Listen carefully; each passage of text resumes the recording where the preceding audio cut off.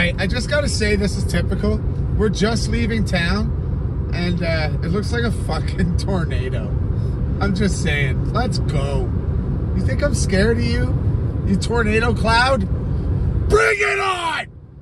I am not stopping. I am not being stopped from making it to New York City tornado cloud. So you go ahead and do your worst. All right, we are in America. It is 2:38 a.m. March 27th. Tomorrow we will be doing DMT. I'm super nervous.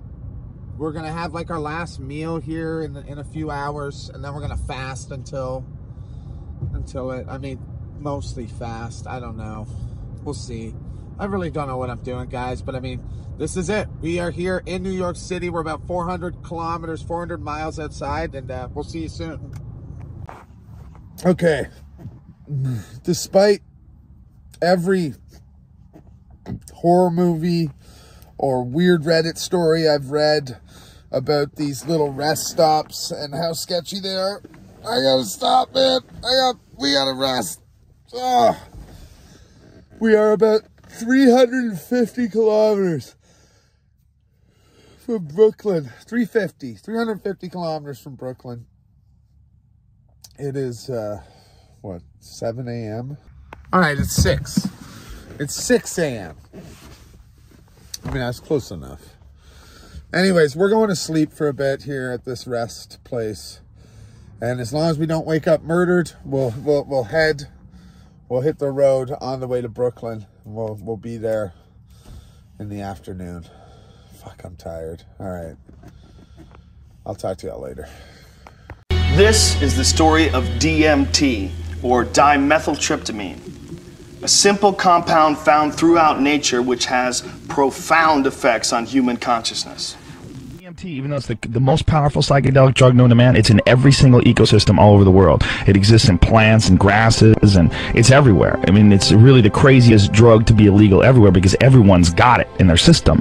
Well, for anyone, you know, that was born in the 80s or 90s, see this truck here? That's got 2 logs on it. So we're gonna go ahead, we're gonna need to go ahead and pass this. Yeah, this just isn't gonna work. So yeah, we're gonna scoot past that because Final Destination has taught me that you do not travel next to... Intense stuff, man. If you do it, you will talk to intelligent beings from other dimensions, for real. I mean, it sounds crazy. You would think that if there's something like that, that it would be on the front page. But it's amazing that people don't know about it. I mean, it's the most incredible experience. I mean, we are such an experience-obsessed society. I mean, everybody wants to go whitewater rafting, and people want to talk about, you know, my uncle climbed Mount Everest. It's all about experience. Highway to gas up. Gotta love it, by the way. The Corolla, 25 American dollars fills the tank pretty near. But if anyone's not familiar with like the state of New York, what's going on here? You guys, you can't judge me. I've been driving for over 8 hours now. That's something in my beard. There we go. But like, just look at this. Like, look at where I am. Look at this weird little building. The Catskills Coffee Lodge. I don't know. Like, I mean, we're only 2 hours outside of New York City now. And this is what you get. Like, it's just fucking about as country as you can get. Look at how old these homes are. This is a much older country than the country I live in, you know? Anyways, I mean, this is beautiful. I can fucking live here. I'll take a place. Yo, man, put me right up. Put me under this rock right here by the water. Nice high flowing river. Man, like, look at that nice house, that blue house back there. You guys see that? Man, I'll take that all day. That's all a man needs. Anyways, all right, time to get back on the road. But yeah, just New York is not, the state of New York, I don't think is what people think it is. You know what I'm saying? Okay, all right, we're just, I guess it's what, 9 p.m.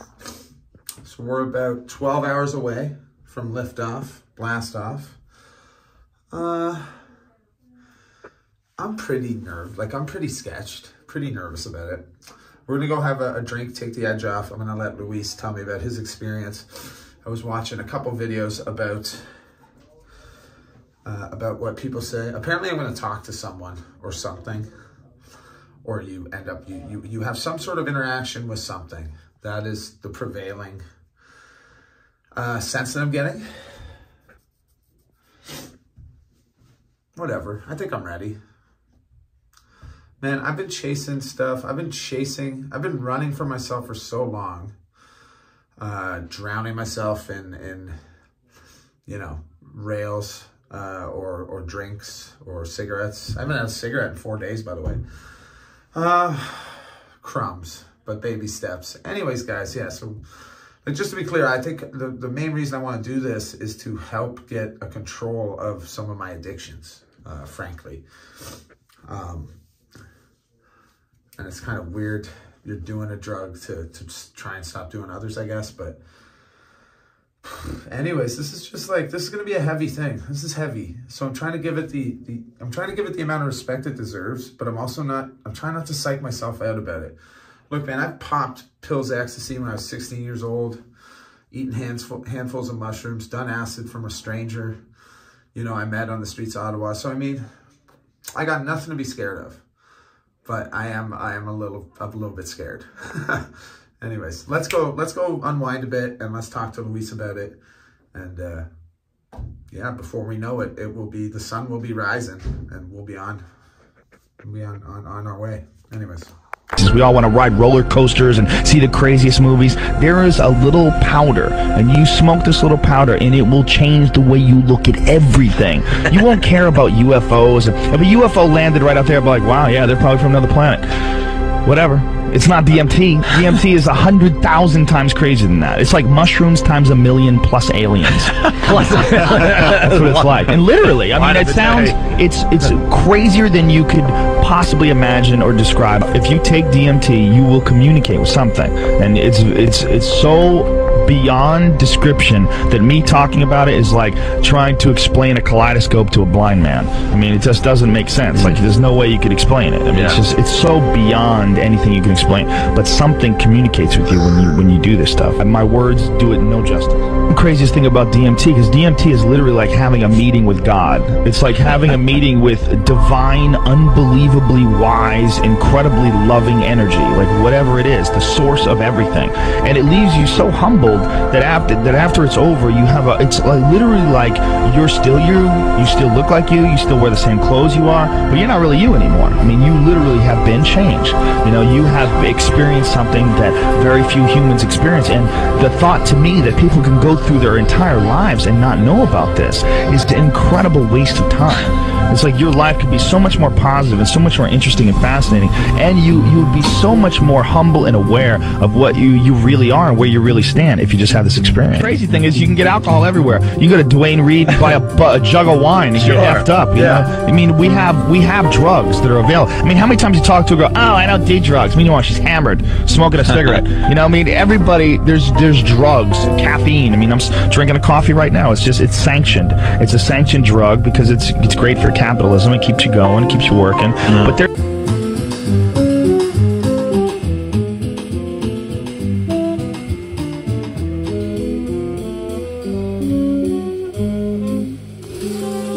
All right, guys, we got the pizza. No, that's quite all right, guys. We got the pizza.